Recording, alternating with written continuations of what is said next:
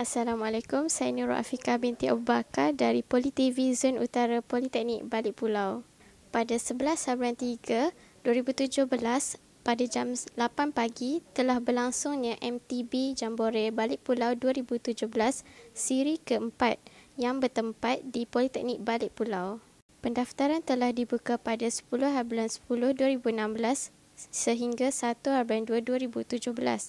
Pendaftaran kali ini telah dihadkan kepada 1,500 orang peserta. Anggaran jarak yang telah dilalui oleh para peserta sejauh 45 km.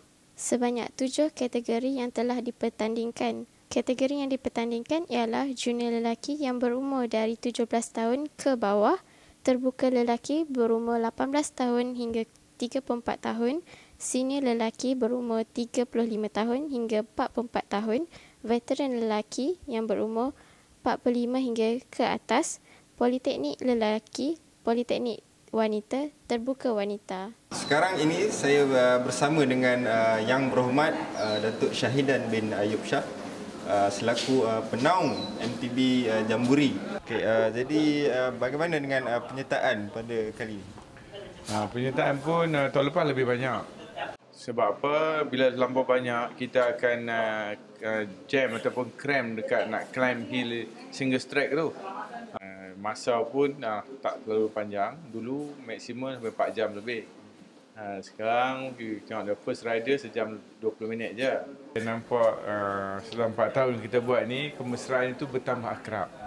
Dan saya ucap terima kasih tak terhingga pada Cik Faisal, Tuan Haji Faisal, Tuan Pengarah sini yang beri kepada kerjasama sepenuhnya, termasuk pegawai-pegawai dia yang terlibat.